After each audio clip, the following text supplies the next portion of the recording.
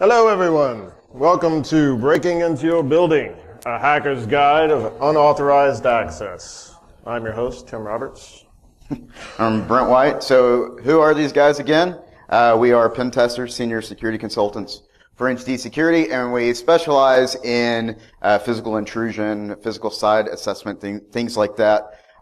So our whole thing is sort of what Jason does with trying to gain access to buildings, but we also like to bring some cool tools along with us as well.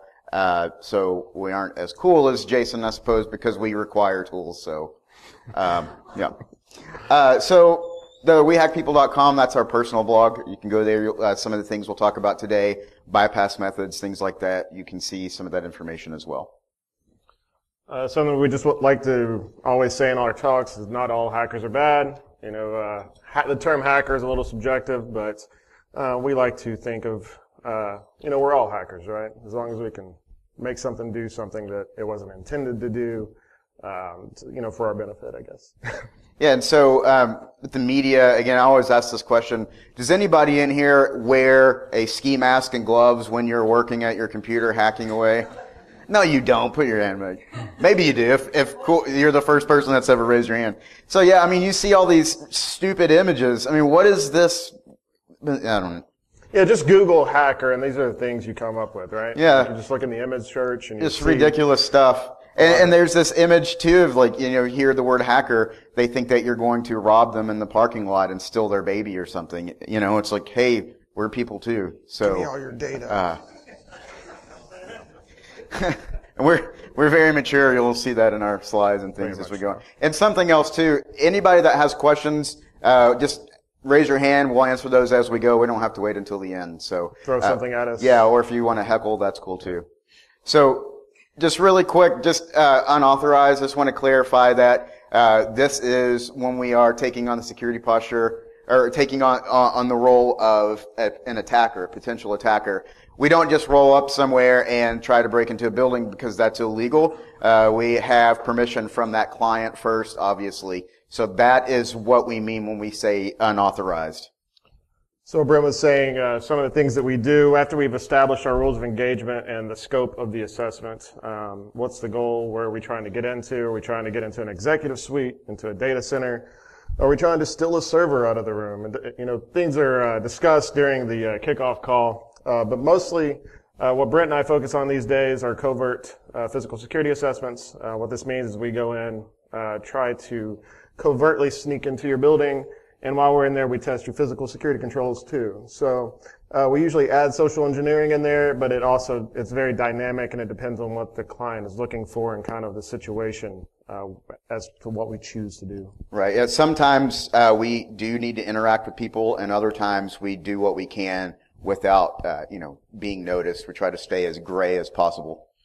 So when we talk about surveillance, you know, there's so many tools out there. I just wanted to show some of these really cheap things that you can get, like the spy cam pen, or even a cheap little lighter with a camera inside of it.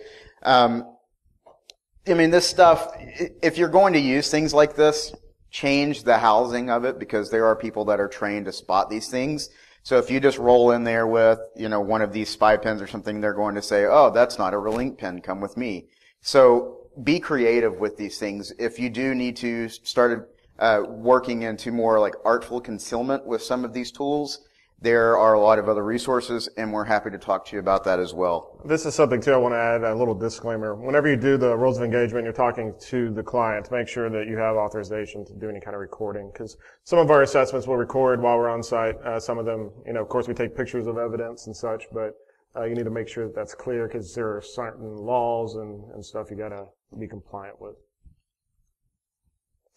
So in addition to the surveillance, some of the things we do, we like the Mavic Pro just because it's fun.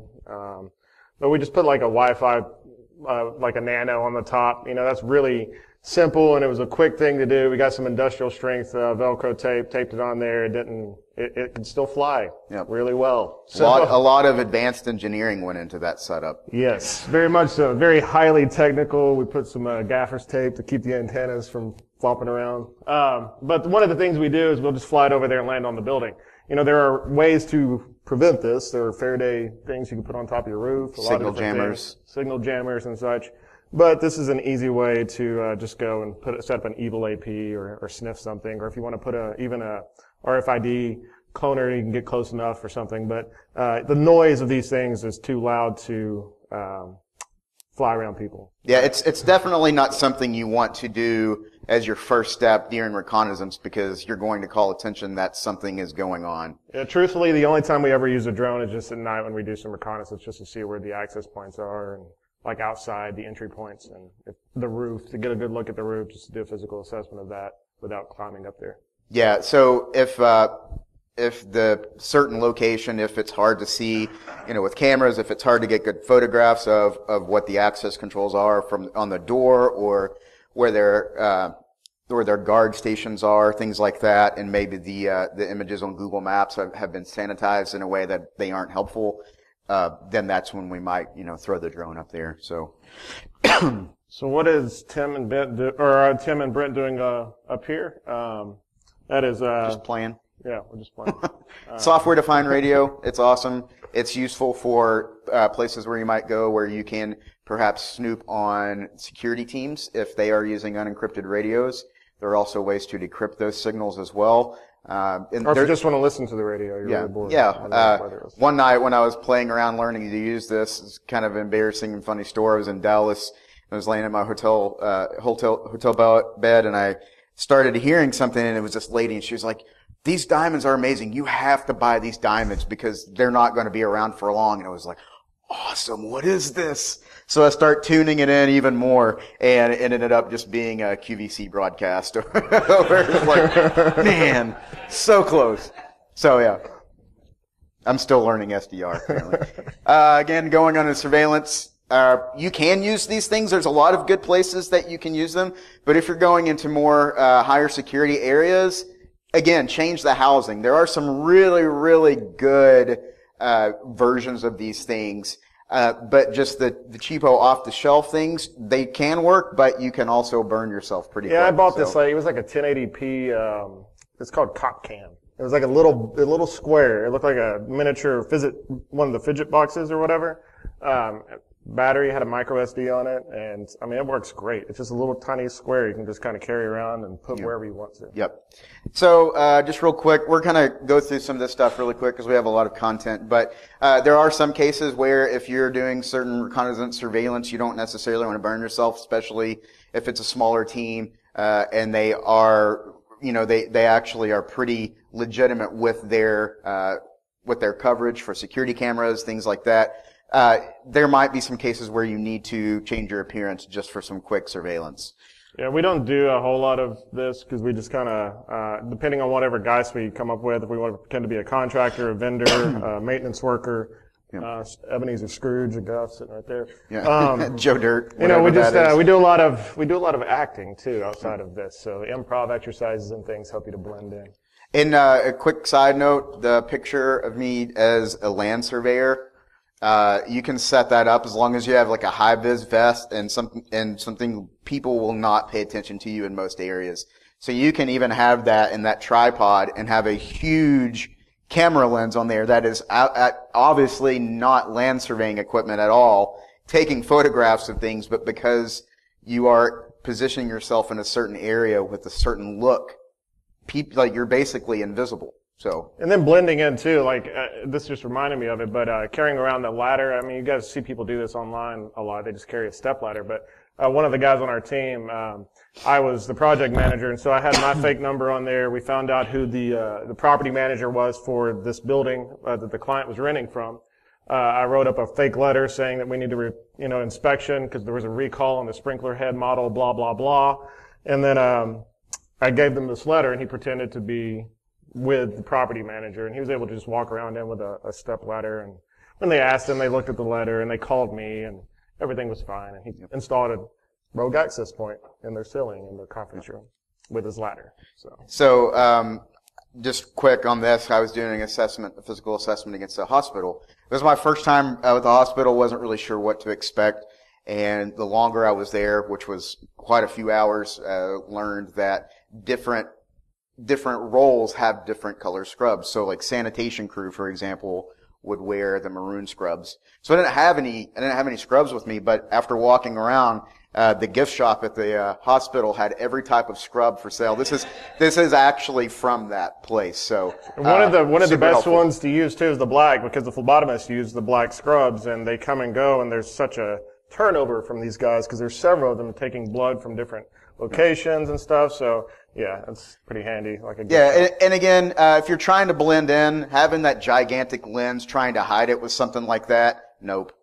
Just use common sense. Now, if you're somewhere and it makes sense to say your backstory would be taking pictures of a sporting event or national landmarks or something like that, and make yourself look more like a tourist than some shady dude trying to, act like he's not doing something.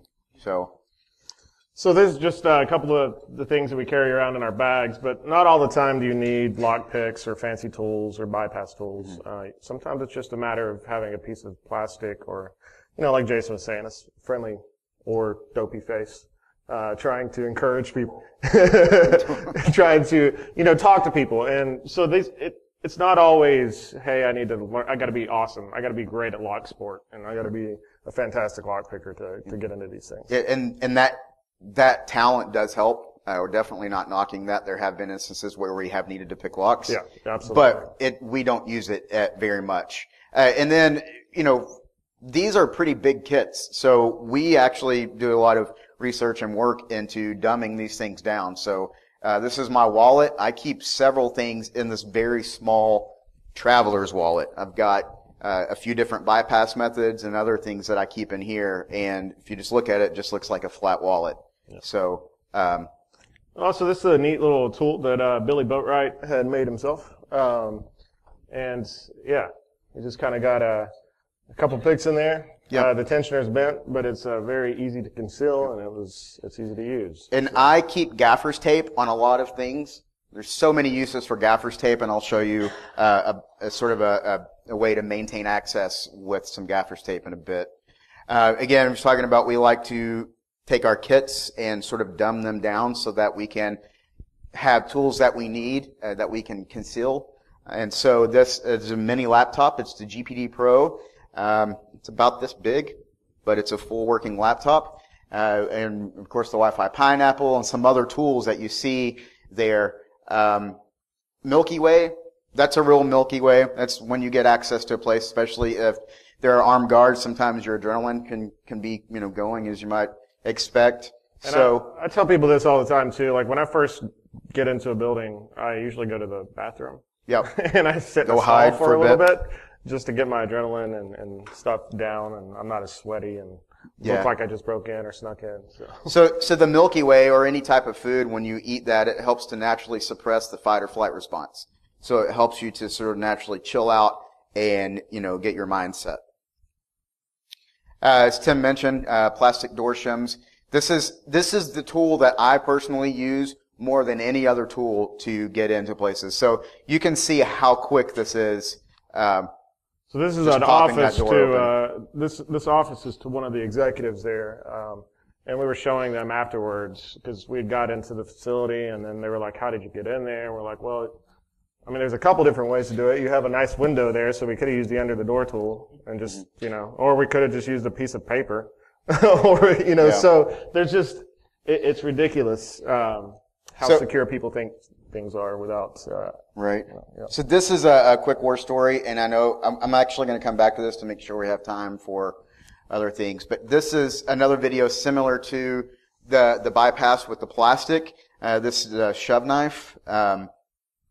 So you can see Tim on the other side of the door. So we're going to lock the door.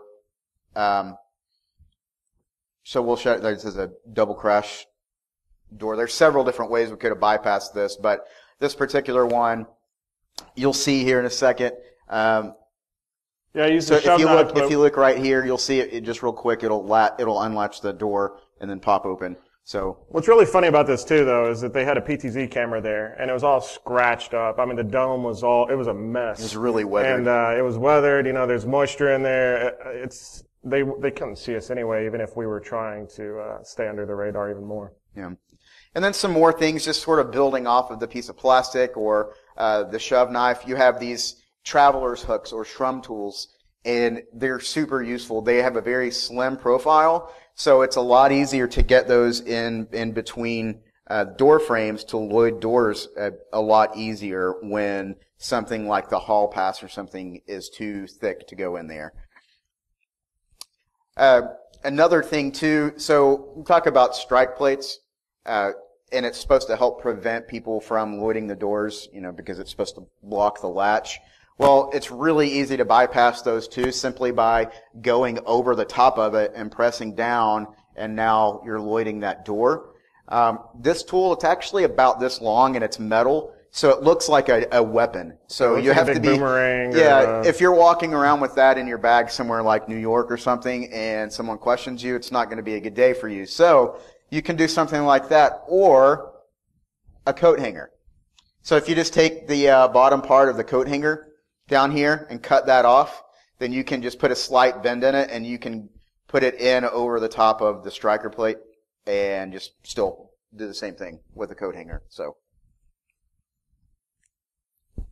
the latch bolt, how do you prevent this? A good way to do it is just having your latch bolt set properly. Yep. So if you look at the security pin here on the left, just making sure that that's setting correctly. A lot of times too, people that install, whether they're proximity like badge readers or they're installing these physical security controls, they're the same guys, they're maintenance guys. They're wearing multiple hats. So making sure that these guys understand how to implement this, the hardware and install it correctly and securely is very important. Yeah, and want to mention too, this fixes and prevents all of those attacks that we just showed with the plastic, the shrum tools, the shove knife, all that stuff. Those will no longer work if this pin is correctly set. That's all it takes.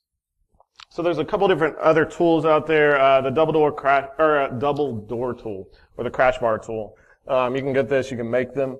In fact, we'll show you on the next slide one that we made.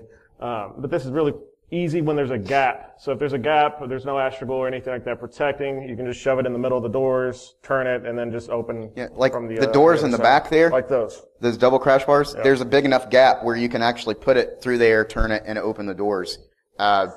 So that's perfect example of those doors right there. So this is one that I made. I put heat shrink on each side to just try to prevent scratching for wooden doors, things like that. Yeah, you just get the right dimensions, you bend it, make sure that it's strong enough, and there you go. And it's small enough that you can put it in the small of your back or basically in a pocket or something. So another thing is the deadbolt thumb turner. Same thing. If you have a gap there and you can get to the deadbolt, this is a neat little tool that you can turn, and it spins on the tip, so it turns the deadbolt knob. Yeah. So if you look at the slides here, I just kind of went through those, but so you put it, and these are really, really popular for retail locations. So you just put it there, you insert. Now you actually put it on the thumb turn on the other side, and now the door's open. And again, the windows are super handy. Yeah, windows are helpful. Any hotel you stay in, we talk. I wrote a couple blogs on hotel room security, but this is always an issue. But outside of that, corporate offices, federal buildings, anywhere you go, you find these lever handles. They're easily bypassed or opened with the under the door tool. I'm sure several of you guys are familiar with this. Pretty easy to make. It looks like this. On the right here is a video of me doing it in my hotel room a little while back. And this video creeps a lot of people out because obviously we're all staying at a hotel. This hotel actually has these handles in your room. Yeah, so you see it goes under the tool, under the door, and then you just find the handle, you pull down on the string, and voila. You've bypassed their biometric two-factor, multi-factor PIN and fingerprint reader and badge reader, and just by putting a piece of wire with piano string under the door. So how do you fix that? Super simple. Grab a hand towel, roll it up really, really tight, and this is from my room from DEF CON last year. For reasons. For reasons, yeah. So just shove it in there. Now that wire cannot get under there. If you want a long-term solution, just get something that you can put on the door that blocks it from going over there. Because some people have to have these lever handles, right? There's some that are beveled. the little slide off so it doesn't get a good latch on. But yeah, I think the guy on the right there is usually what we recommend to some of our clients. Yeah, and then Tim using the window, just watching it go right on the handle, so that's helpful too. Yes. And then request for exit sensors. We love to bypass these things because if I were to make up some sort of a really good percentage, like 99% of the time, that'd probably be pretty accurate with the amount of sensors that we bypass. I would say tailgating and then bypassing rec sensors are our top two ways to infiltrate a building. Yeah, so they're usually too close to the door and their angle is too far down. So just by inserting canned air, spraying it trips the sensor because you have motion from the air, and then the canned air is colder, so there's your temperature variance. Yeah, so some of the rec sensors are temperature fluctuation is what signals it along with the movement. It's not just movement. Yes? Yeah, you can do a lot of stuff like that. I think David Olin did it with some scotch. So, yeah. Yep. I think Dave Kennedy did it with a vape. Yep. Yes, but yeah, but the thing with the canned air is that it is cold enough. So, and some of the water, it could be colder water too. It just needs to have that different temperature variance to trip the ones that read temperature fluctuations. Yep. So here's a quick video. This shows Tim and I getting access from an external door through two internal doors into the target area that we were tasked with trying to access. You'll see a few things here. Tim, let's see. Well, let me go ahead and say this, that this is after we did it, because the client said, hey, how did you guys do that? And we were like, oh, well, we'll record a video for you. That way you can show your guys, and now you know how. Yeah, let's see. Let me go back. So this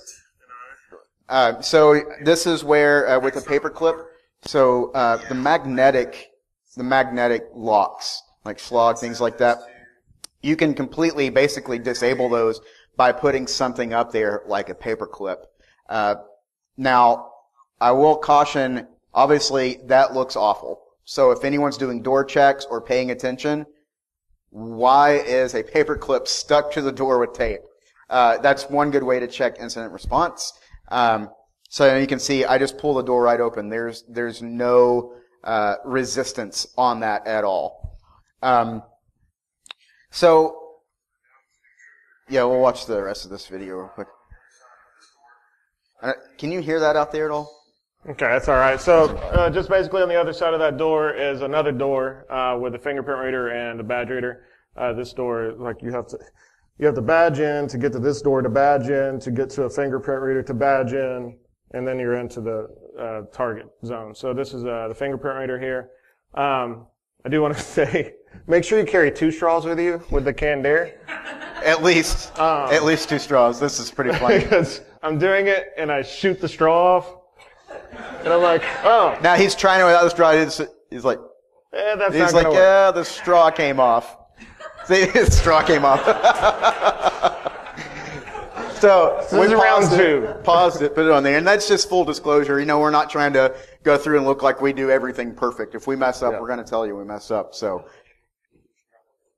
yeah, and actually the video of coat hanger and hand warmer, or under the door tool and a hand warmer as well. Oh, just to grab the straw, Yeah, when we actually opened this door, the straw was probably a good 6 feet away. I mean, it was gone. But also be aware of chemical burns. Yeah. When you use canned air, especially, turning that upside down, it's no fun when you get it on your skin. So, and then they just talked about that. So this was one of my favorite assessments to date when they were like, oh, we've spent so much money on all new access controls on this brand new data center, and we'll call it the super secure data center in Washington. And so after we were told that we will not be able to get into there, this is us doing a video of me getting into a cage. So we didn't have canned air this time, but we needed another temperature variance, and then we also needed motion. So we used the under the door tool that was in my bag. And Brent had a hand warmer in his bag and a Hack the Planet bracelet. Yep. And if you watch the badge reader, right about there it turns green. And thank you. Yay, we're inside. So Super easy. Yeah, so your gates and your fences, if you have requests for exit or anything like that, don't use those. It defeats the purpose. Yeah, at least in such a small cage. Yep. Yep.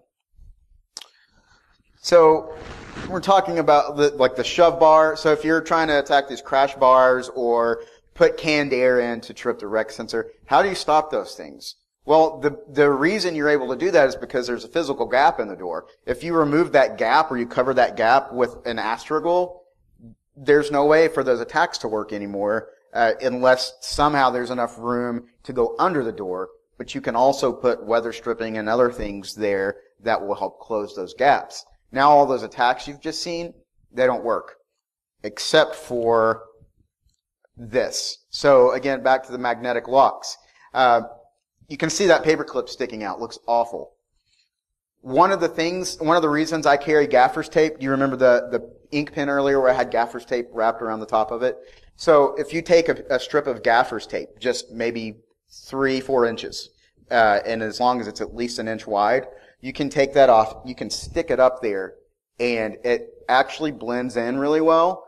And the best thing about that is there's still resistance on the door. So when they come around and they do door checks and they pull on it, it's going to seem normal. But when you need access again, you just give it a good strong tug and you're in. So also, some of the sensors too won't trip that door is open because it's so thin. They're still receiving that signal that the door is closed on some of the monitoring devices. Yep. So again, tailgating, piggybacking, free entry. That's a thing we do all the time. Yes, question. In my case, it was the fire marshal that said, "You have a mag lock, you need request for exit." Right. Yeah, you do need request for exit. It's just the way. Get rid of the mag locks? Is that Well, the request for exit too is also just where you position it. But yeah, the mag locks, I think it's just making sure you're actually checking the doors. Because what happens is some people don't even check doors at all. Yeah. You know, their guards will just walk around and they'll badge in and then they'll go back in or out of the building. So it's important that if you have guards that you're actually checking these doors, pull on them, make sure there's no tape on the latching mechanisms or the magnetic lock. Yeah, there are alternatives to the exposed mag locks like that, where they actually lock inside of the door frame. Mm-hmm. So once you open it, there's not really a way to disable the mag lock because it isn't exposed like that. So there are alternatives that are a bit more secure. Is there another question? Yeah. Yes. why didn't you use a Snickers bar instead of That's a good question, but it's going to take a really long time to explain. I didn't want to eat too much. So, yeah. So yeah, tailgating, piggybacking, just a friendly face and, use your charisma or look busy. I mean, we're not going to get into this too much because a lot of our talks, we talk about social engineering and, Jason did a good job covering that. But, tailgating's, again, it's one of the top ways any of us get into buildings. Yeah. And that's just to add on to what Jason was saying earlier. It's such an easy way to get in, a very common way. It's a natural response for humans to want to help each other. And so unfortunately, when we have to think like bad guys, we have to exploit people's kindness, which is an awful thing to say, but that's what bad guys do. So, Nice person. Stupid bad guys. So ways to prevent this, Jason had mentioned too, like just a big open floor plan that's monitored. That's pretty intimidating when you walk in, right? Mm-hmm. And then having a guard there that's actually doing their job. But there are man-trap security doors. There's other man-traps out there that help to reduce piggybacking. Yeah, so some of the best tailgating prevention systems that I've seen, I'm not going to get too vendor specific, but I do want to mention one, Boone Edom. They make a really, really high secure mechanism like this one. You see it's a turnstile, and it has this cool thing called stereo vision in it. And so when someone is walking in, it will sense if there is more than one person trying to go in at once, and so it will automatically lock you in that area. It also has detections that you can set too, where if an individual is walking to this area and they've badged in, and they have an item that's in the shape of a weapon, it will also alert. So there's a lot of cool things that you can tweak, pressure floor mats, things like that. So there are ways to work towards mitigating piggybacking, tailgating, whatever you want to call it. Earlier, Jason mentioned seeing the pin, like where they're rubbed off. It's been used a lot. You can tell which code. You can kind of narrow it down.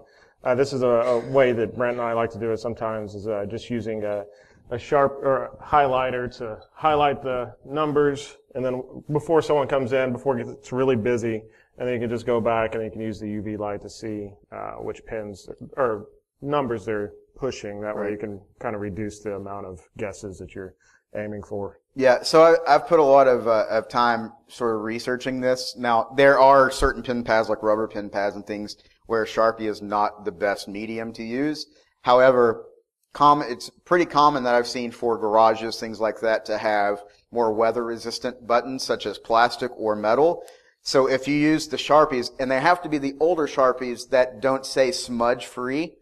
So if it's just an old school or a really cheap Sharpie, then it gives you a good 6 to maybe 8, 9 minutes before it dries.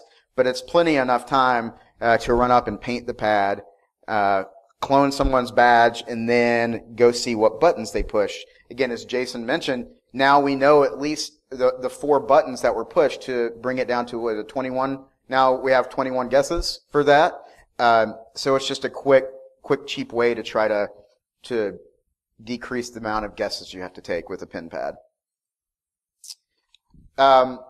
Real quick shout out, Deviant Olem. He's done a lot of research for things that are keyed the same.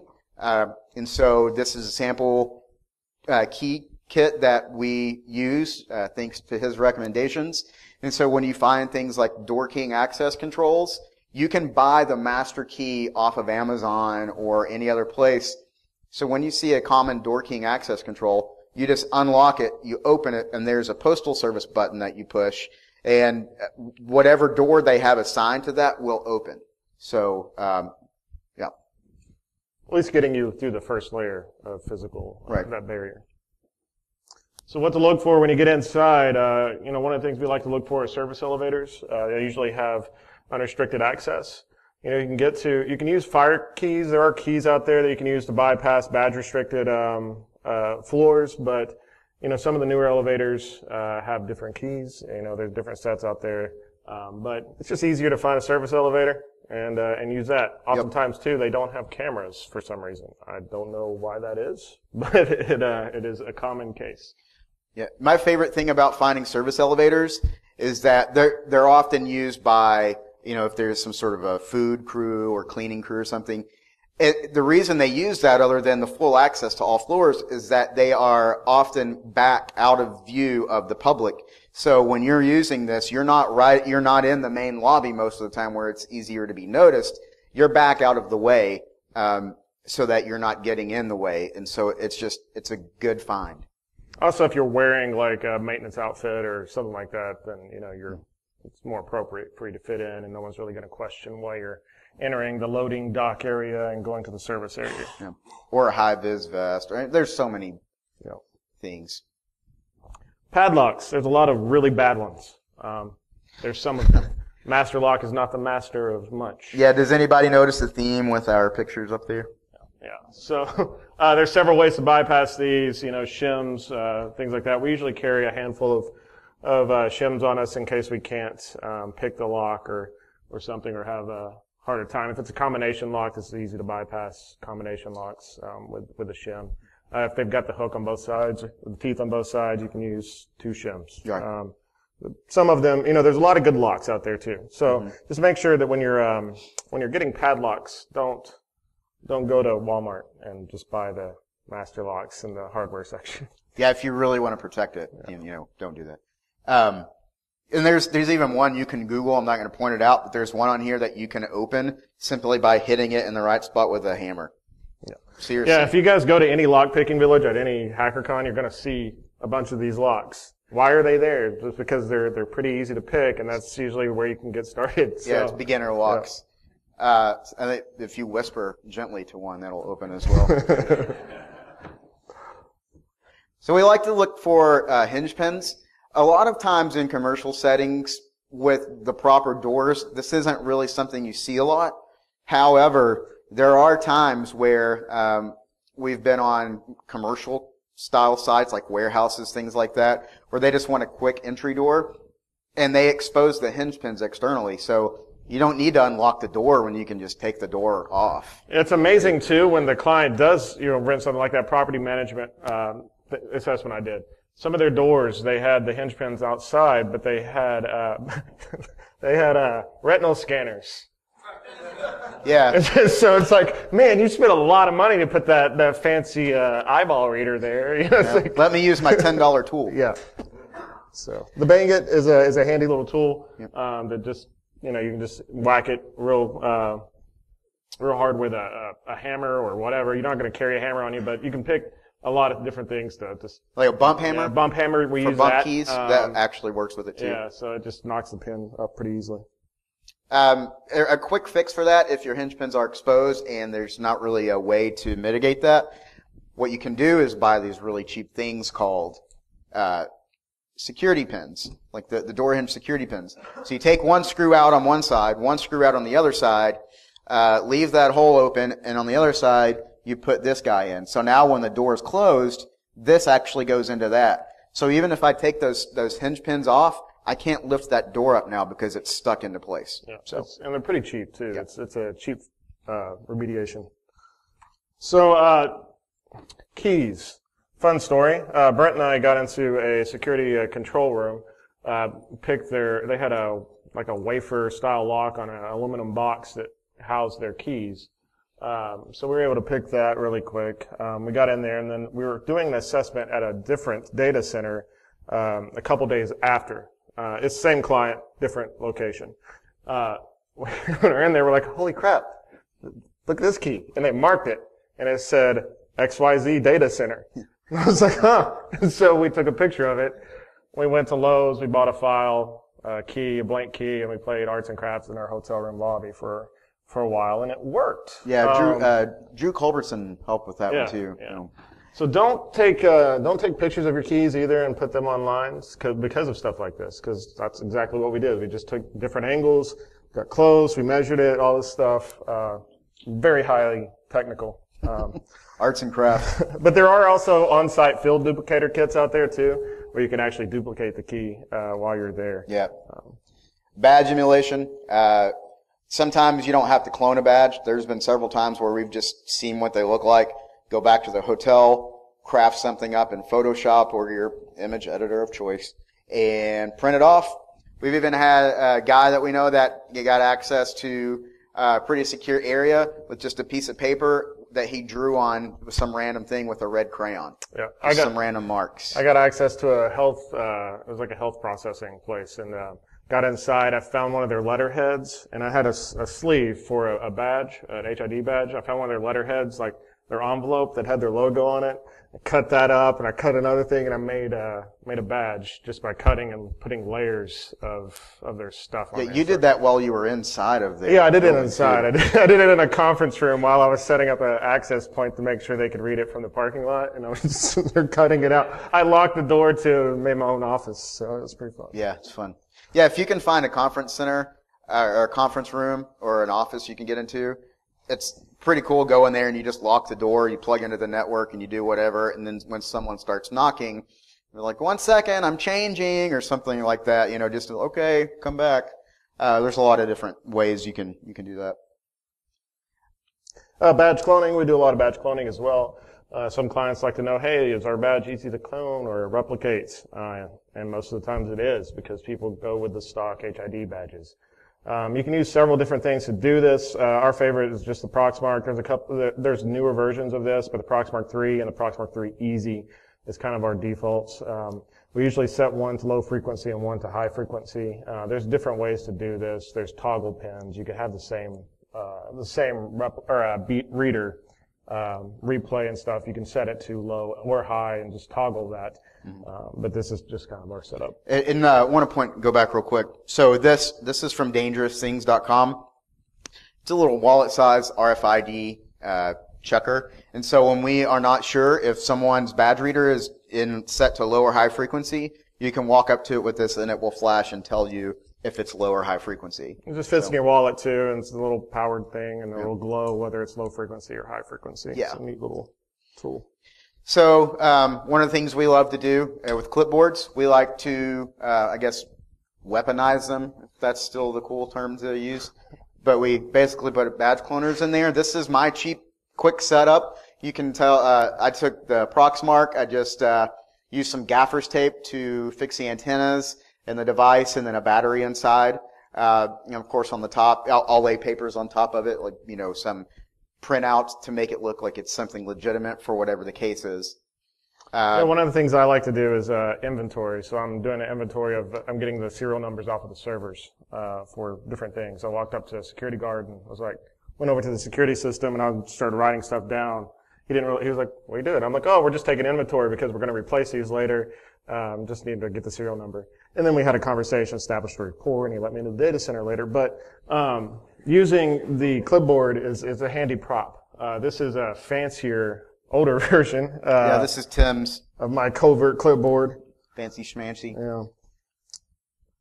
So I've just got a Pi in there. I've got a few different antennas on the top there, and I've also got the Proxmark there. And he can watch Netflix with it too. I can. I got a wireless USB that you can SSH into, so you can somebody else can just as you're sitting there reading badges, they can clone them from the car or something. I like the wave at the end. Hi, Mom.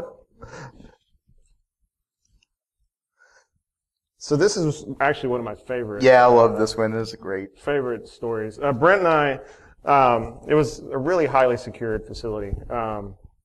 And we knew it was going to be hard to get into there because we had done an assessment there a couple of years before. We also knew that some of the people there watch our DEF CON talks and such. And we found that out during. Yeah, during, which was funny because they let us in. We tailgated and we're going. They turned around. They're like, "Wait a minute! Like, aren't you Tim and Brent?" Tim and Brent? No. I was like, why? I was like, I saw your talk at DEF CON. And it was like, "Are you social engineering this?" No. Yeah, it was like, and they said, are you doing an assessment against us right now? And we're like, no, man, we're just here to meet with whoever. And I was like, okay, I'm going to keep my eye on you. We're like, all right. It's like, all right, while you're keeping your eye on us, we're going to go sit in here in this conference room while we're waiting for so-and-so. So I was like, his desk is right outside. I plug up my laptop. I start running some I unplug the phone, so I get that network access. Tim plugs directly into the wall. So we're both sitting there with our laptops that both have, this is the laptop. It's got hacker stickers all over it.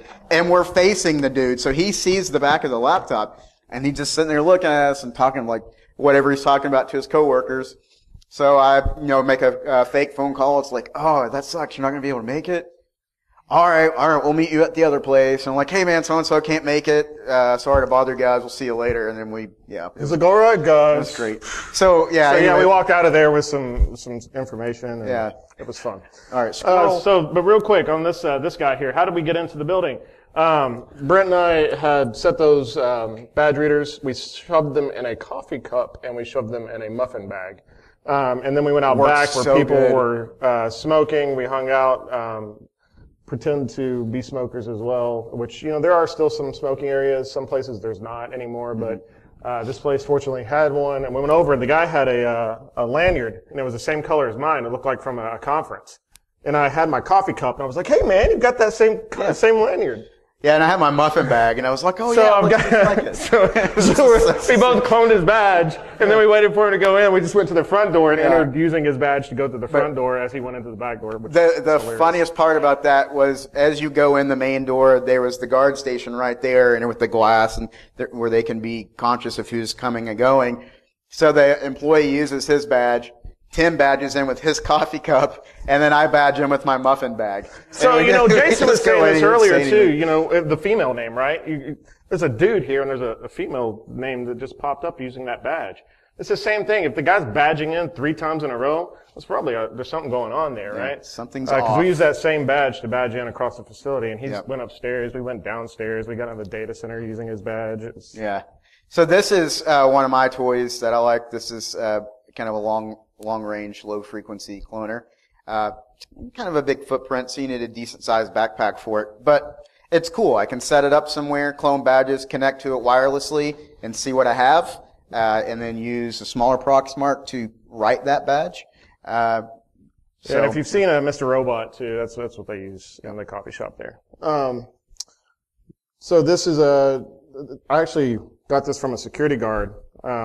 walked up to the security guard, was just making friendly conversation. Brent was talking to him, distracting him, and I cloned his badge, and then I got through the little glass man trap using the security guard's badge, which is handy. Security guard badges are great to replicate because they have access to everything. Yeah.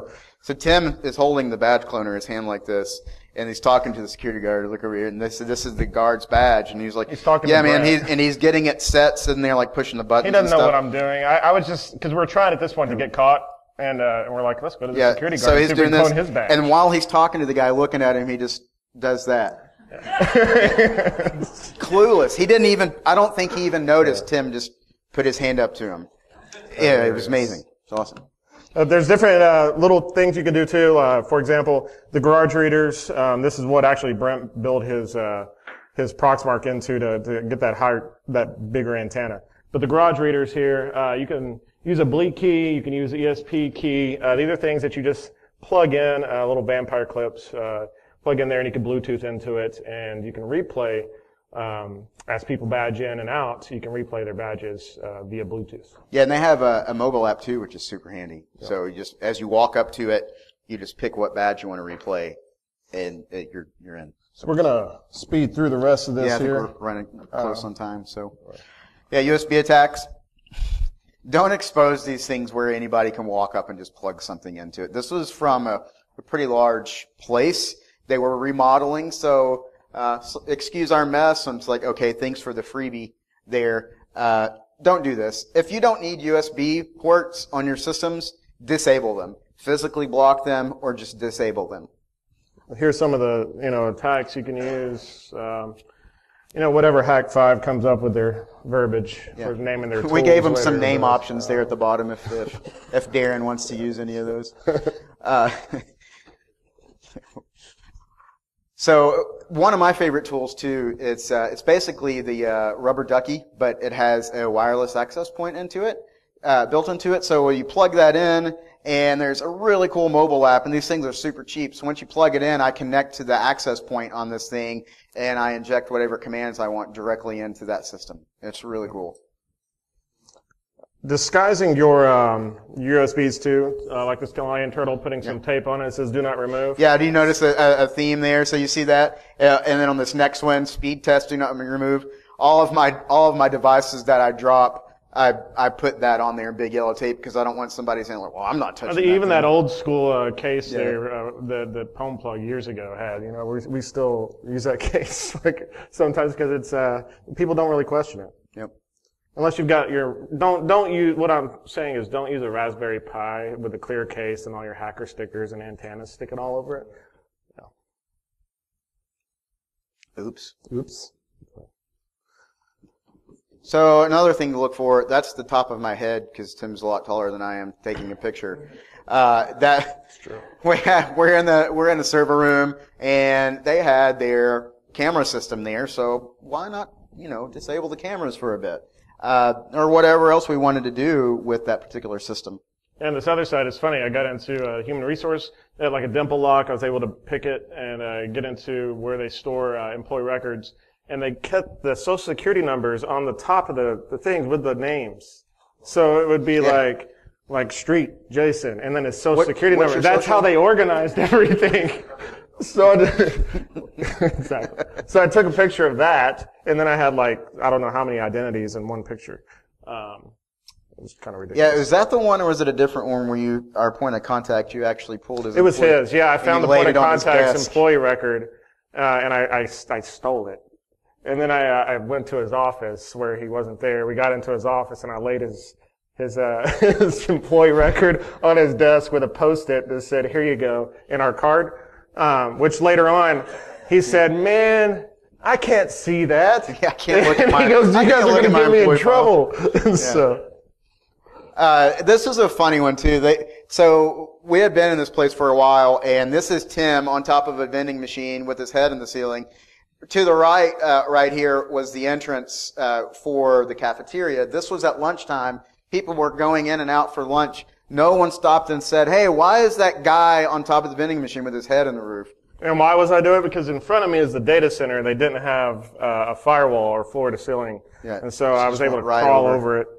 Again, your shredder bins don't have crappy shredder bins. Yeah, we had this game we play where we stick our hands in there and pull it out, and it's called Shredder Bin Bingo. So whoever gets the coolest document wins, and the other person buys them a beer or something later. So unlocked workstations, we always look for this stuff. If it's already unlocked, then thanks for the help. You guys have done us a solid. It's kind of hard to see this, but this was left unlocked, and it was on product price management.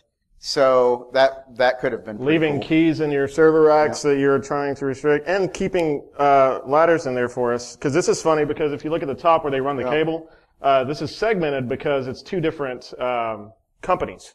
I fit through there, just FYI. Yeah. Stay out, yeah. If you want somebody to stay out of something, don't put that on there, because then they're going to go in there. Yeah. So what was in there was a bunch of keys to desk. Yeah. Which is in an unlocked And I was like, drawer. I have to take a picture of this, so. Jason mentioned this too, Post-its and writing your password underneath your keyboards. We see this all the time. All the time. All the time. And it's ridiculous. We also see. Yeah, but wait, there's more. These. Yes. I have seen probably, I've seen probably 10 of these in Burn the them. last few years. Because, Target and stuff, they sell these things. And it's actually titled, your password logbook. Yeah, passwords. Yeah, don't use those. Just to speed through this, because I know we're kind of running over a little bit. A couple different assessments where you just establish that rapport, you get close to them, you get nice with them, you tell them that you're, like this security guard that I'm making laugh, Brent and I went up there. Those I are my pretended to hands. be an auditor. Brent was, one of the guys from another office who was a manager. And he was escorting me as a contractor there doing a NIST assessment. He was wearing a suit. I was wondering how they handled their badges, their one-day badges and such. And she began to explain to me. And I said, "Oh, do you have these badges? Are these badges active?"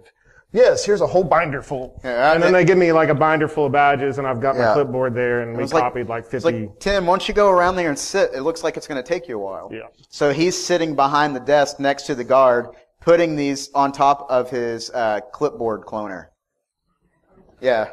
She didn't say anything. He would pull one out, and it's plastic, and so the card's plastic, and to read it, he would lay it on there and kind of go like Had to this, make and sure it was it was like, reading it. making a noise like, and she never thought, okay, why is this guy rubbing all the cards on his clipboard and then putting them back in? This lady was super nice. She had a picture of her daughter or granddaughter playing soccer, and Brent began to talk to her about the soccer game and their kids and stuff. And while they did, I said, "Hey, I'm doing a network assessment test. I just need to get access to your system." I asked her to lock her system. I plugged in a keylogger. Then I said, "Actually, I need to check one thing. Could you log back in?" And then she logged back in. I said, "Okay, thanks." Then Brent continues talking to her, and now I've got her domain, username, password. And then I was like, all right, I think we're wrapped up. I need to get your name first, because your name's spelt weird. I was like, "Can I see your badge so that I can write it down?" Because it was a long name. It was a mouthful. And she was like, "Oh, sure." Gave me her badge, and we cloned her badge and wrote it down. Yeah. I felt so awful because He did. He felt so bad after that. Yeah. I said, he was like, "Man, I gotta I need find to go her after this and apologize apologize to that to her." So I don't care. Tim's a jerk. Yeah, clean desk policy. Again, into some things Jason talked about earlier. Yeah, Don't baseline don't hide. Password management is not a post-it. So you do the security awareness training. If you lead your security by checkbox, you're doing it wrong. Stop. Just because you want to be compliant doesn't mean that you're secure. Just because you've met some standards doesn't mean you're secure. Just because you do an annual security awareness training with a few questions at the end of your fancy slideshow doesn't mean you're secure. And it certainly doesn't mean that the employees that are taking that are going to retain that information and apply it. So this is where security culture needs to take place, and it needs to take precedence over security awareness training. now, checkbox security. That's a good baseline. It's a good start. You obviously need that, but consider real world scenarios. Actually, push it to the limits. Put more budget to that. So. This is from Google, but you'd be surprised how many times we've seen really stupid stuff like this. Don't leave gaps under your door. You guys can read this. I know we're running out of time, and we're here at our last slide. But yeah, if you guys have any questions or anything you'd like to talk to us, feel free to meet us after in the hallway, or just follow us Zanchin Hacks on Twitter, or Brent W Design, or just nttsecurity.com. Cool. Yeah, thank you guys. Thank you guys.